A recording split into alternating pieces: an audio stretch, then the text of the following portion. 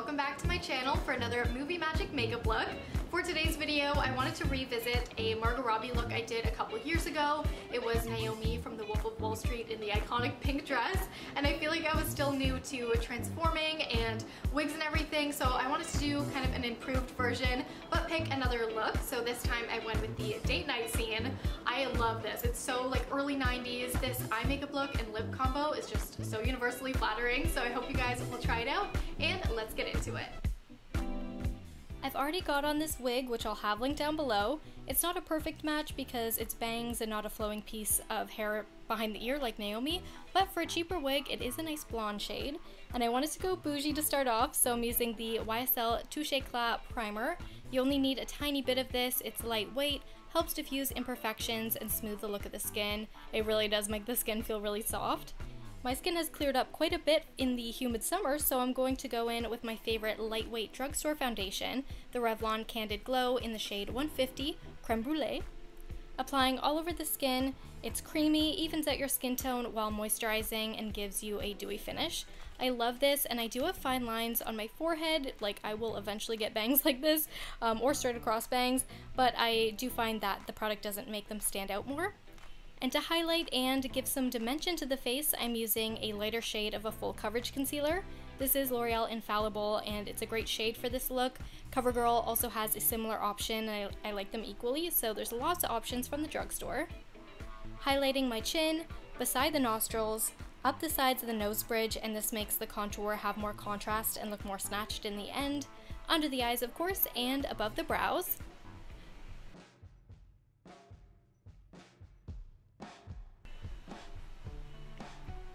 While this is more of a transformation, these highlight points are pretty universal to help brighten up the face. And the rest of the skin, I did go high-end with the powders and bronzers, pretty much all from Charlotte Tilbury. I love the Genius Magic powder. This is the shade 1, and it's light diffusing, helps blur imperfections and boost radiance for a mattified, smoother looking finish. And I love all these products together, and it's similar to the Hourglass Veil powder I often use, but is surprisingly cheaper. This is a new product, the Matte Bronzer in Fair, also by Charlotte Tilbury. It's a natural soft bronze, and it's a great shade for pale complexions to slightly warm up all over without it being orange based. It's very neutral, similar to the Benefit Hoola Light Bronzer. Once I've applied this to my forehead, cheekbones, under the cheeks, dusted over the nose, I'm going to do the Margot Robbie nose contour that helps the transformation.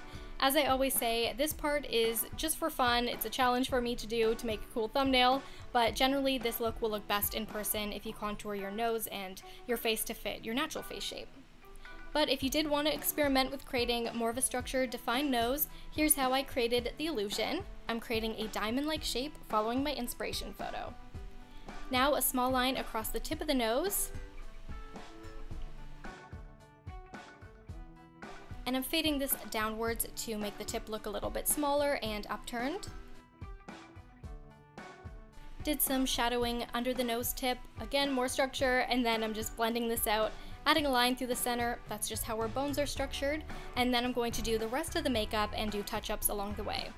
Another Charlotte Tilbury product for contouring and bronzing that I like is the Filmstar Bronze and Glow Contour Duo. I'm using the bronzer to further deepen the contour, and I like this rather than going with more of an ashier shade like I do sometimes, like in the Harley Quinn look I did. But for this one, Margot Robbie was only 22 when she filmed The Wolf of Wall Street, so she had a bit more of a fuller face in comparison to Harley, but oh my god, I did not know she was only 22. My absolute favorite highlight is the Hollywood Light Wand. I really do love Charlotte products for skin. There isn't really a dupe that I found for this one, so I'm applying it right beside the contour to help pick up the light, add dimension, and give more of a believable contour. Time for blush, I went with this one from MAC. It's a nice peachy pink shade, and I'm going up the cheekbones. Also added the same spotlight highlight to the very tops of the cheeks.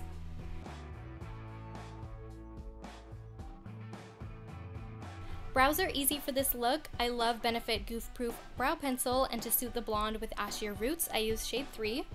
Filling in the sparse areas and fading in the head of the brow. Brush these up, and totally optional, but since I changed my hair color and my coloring doesn't quite match, I added in the Benefit 3D Brow Tones to add some highlights to them. This is great if you have highlighted hair as well. And for eyes, we're doing a quick smoky eye with a pop of warm peachy brown in the center and smoked out liner, especially on the bottom lash line. Then the peachy warm brown above the center of the lid, and I'm fading this down.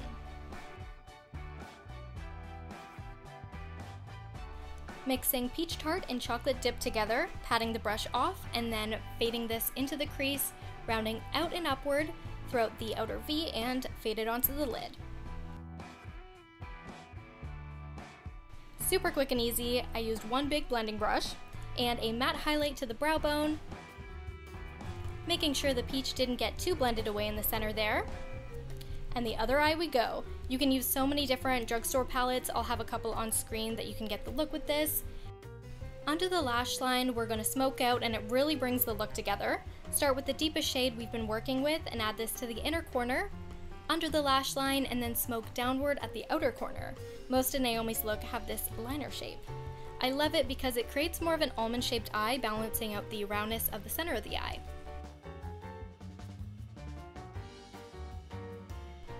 With a black liner pencil, deepen up the lash line. You can also line your waterline and tight line for a bolder look.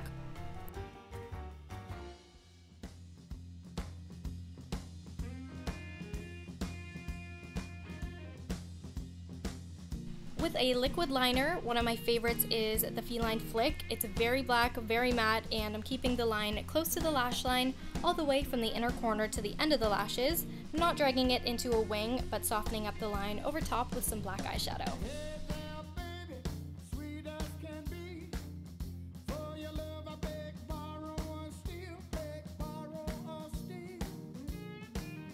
Mascara time, quick coat on the upper and lower lashes.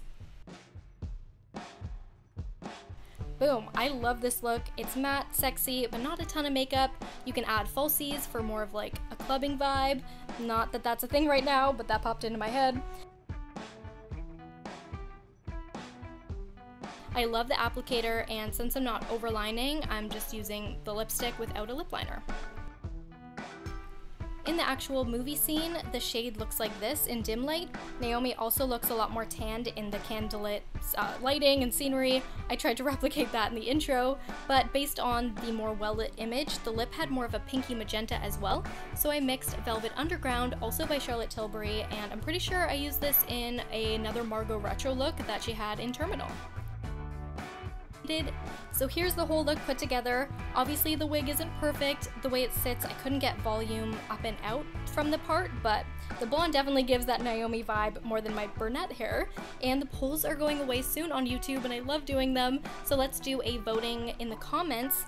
Which Margot Robbie role has been your favorite for hair and makeup? Naomi, Harley, or Margot Robbie as Sharon Tate?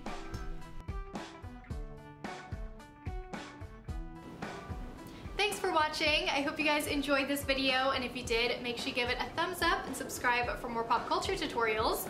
I got these earrings that are not exact but pretty close from Bauble Bar, so I'll have them linked down below, and then this jumpsuit. It's not a dress, but like a full jumpsuit. I am sweating right now, but it is from Pretty Little Thing, and it has a very similar top. It was like the only mesh top that I could find that was quite similar to Naomi's in that scene. Also, I have a couple of fun videos that I have planned, so let me know what you'd like to see.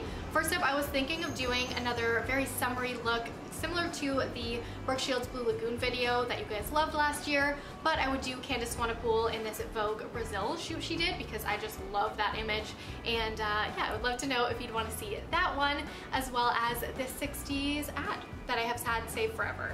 So those are two ideas, and the Labyrinth video as well for you Labyrinth fans, because I know some of you were really excited when I mentioned that one. It's just taken me a while to make the dress. And as always, here are some of your recreations. I love it when you guys tag me on Instagram so I can feature you, and I will see you in my next one.